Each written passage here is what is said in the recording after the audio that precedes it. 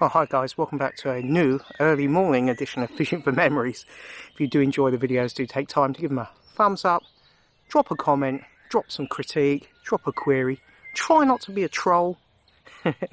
I know most of you guys aren't, so I haven't got to worry about that, but yeah, do drop us a comment and perhaps give the videos a share, help grow the channel, because it's always tough for smaller channels to grow on YouTube. We're fighting an algorithm that's ever pushing us further down the channel and view list, so we don't get recommended.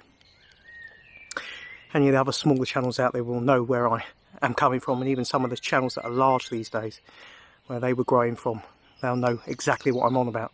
So yeah, do take time to drop us a comment, do take time to give them a share, give them a thumbs up, come say hello. If you're a new viewer to the channel, you know, break the ice, say hi Mark, or any queries regarding fishing, any advice that I can perhaps give, I will do so if you've got a question. So what are we doing? Well, it's early morning, isn't it? That can only mean one thing, surely. Even though I've got this hat on and the weather's been inclement, it is springtime, and that can only mean one thing: red-eyed tench. This time on the float. What you can see here is a little Shimano Nasci reel. It's a 500 size, mainline 6 pound, and a straight waggler as well. I'm just fishing with that set up on the lift method. Now you've seen there a very compact rod. That's one of my Shimano STC, that's Shimano travel concept rods. They break down real compact. As you know guys, I do quite a lot of fishing on my e-bike, so I do like sometimes, if I can, if I'm not barbel fishing, or if I can get a compact rod with me and I'm travelling, I like to have a nice compact rod, and these are superb. They do the job well. They're great for fishing in general. They're known as a Shimano travel concept telespin, but they are marketed these days by Shimano as a rod you can keep in your glove compartment and use for even float fishing. That's what we're doing today. Little waggler. I might take the insert out of the waggler and put a night light on, but daylight is coming and morning is breaking, so I might leave that as it is. But that is set up on the lift method so that we've got a nice little weak, what I call a rotten bottom loop of line like you would have on your link leisure. Got the shot on there on a swivel, locked in place, so I can just move it up and down as and when I like to change the way that the hook bait's going to lay and my depth, etc., and the way the actual SSG shot, or in this case I've got a couple of AAA shot on there which I might change to an SSG, but that will affect being able to move them up and down with the rig stops that I've got in place. I can show you there, right here. That just means I can adjust very easily without damaging the line, and more importantly, because it's on a weak link, should I get a really powerful fish or just a really good scrap and the fish takes me under some snags, I know, unlike having the shot on the line, I'm not going to get so much damage, and ergo a chance that I'll get snapped up via the split shot cutting through the line if the fish does take me for a snag. So, simple setup. Fishing the lift method using a 2.7 metre Shimano travel concept rod, Shimano Nasci 500 reel. These, try if you can get them and get them reduced, get them in sales, do so. They are smooth as butter.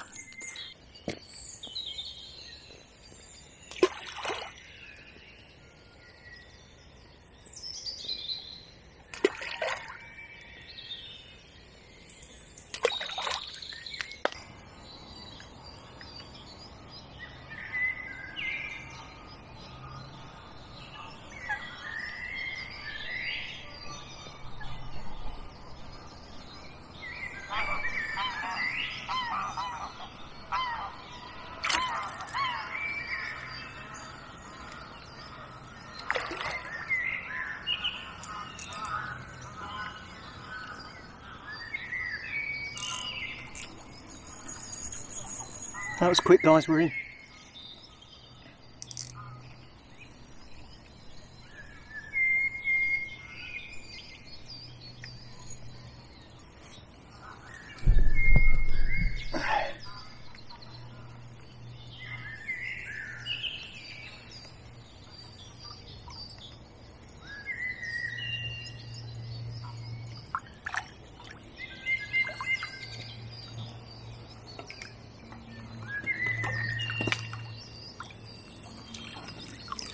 How quick was that, eh?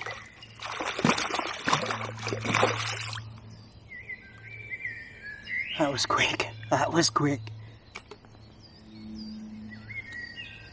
Tell you what, I can't fault that marginal coarse margin mix. Bloody hot stuff, I tell you, hot stuff.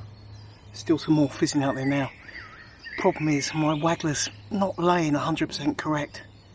Need to get the rod tip down a bit more. Well, that was a quick bite, wasn't it? Lovely looking mow, beautiful condition. Laid the float flat, taken on a couple of redworms. One of those air injected, the other just neutral, no air injecting. So it just gives a wafting presentation on the lift method. Not a quick bite though, eh? Oh, it's got a set to it, and look at that. Ooh, spoony paddles. Just pull myself back. Beautiful, eh? Wonderful. Can see some more fizzing out there, and despite the commotion he's made, I think they've still got their heads down. So put a bit more of that margin mix in, and yeah, see if we can pick up another one, or maybe another two. As I say, it's only a short trip, but what a start. Cracking. Teddy bear eyed. Terrific.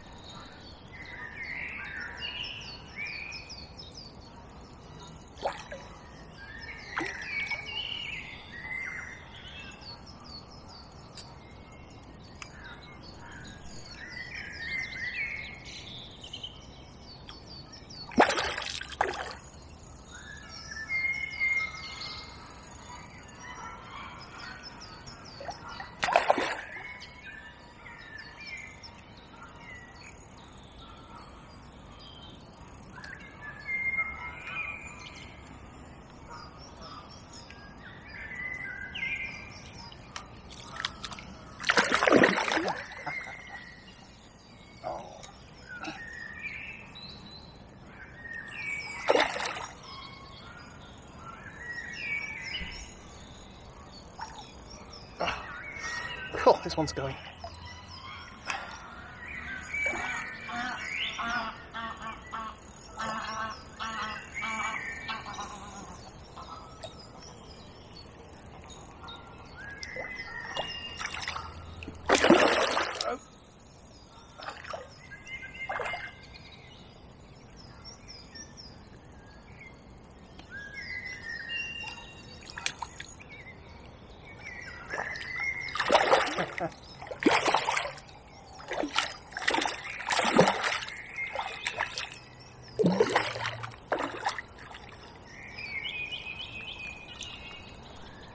There you go. Well, that's another hard fighting, muscly male tinker. That was a good scrap, wasn't it, guys? I was getting a few knocks there. Just started to adjust the float slightly and looked away to get some ground bait, and the float was under. I thought I'd missed my chance, and then it lifted just slightly and sank under. A lovely looking fish though. Beautiful paintbrush paddle, cracking dock, hood to it, lovely olive green tinker. Another male though, as I say, hence that rather staunch and hard fighting scrap. Wonderful. Let's get this one slipped back, and yeah, both fish fall into air injected redworm cocktail with a non-air injected redworm. Beautiful.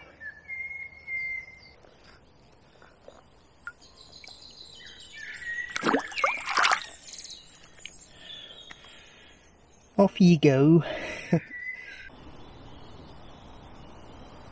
Well, the feeding's gone very patchy now. I've had a few little nudges and lifts. There's been the odd explosion of bubbles, but it's nowhere near like it was at the start. You know, so they've moved. I still think they're going to feed again at some point, but whether it's while I'm here, because it is only a short trip, as I said earlier, is another matter. Seen some fizzing further out, so they have moved a bit further out. I did have a nice patch of bubbles exploding to my left here about half an hour ago. Had a few nudges and lifts, very half-hearted.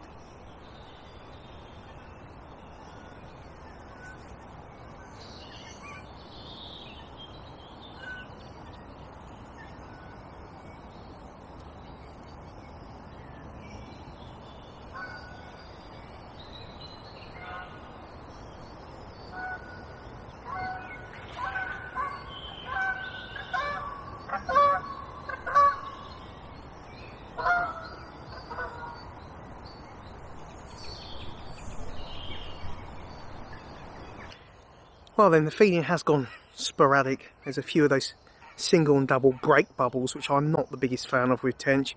This usually means that they're going off the feed or they're just drifting off the area. I do think they will come back on, but as I said earlier at the start of the video, this was just going to be a short trip. And I'll tell you how short it's been. I started at 5 o'clock and it's only 7:45 now, so 2 hours, 45 minutes. 2 cracking male tench. Can't say fairer than that. But before I do pack up, I'm going to show you the setup. So I'm just using a cheap and cheerful.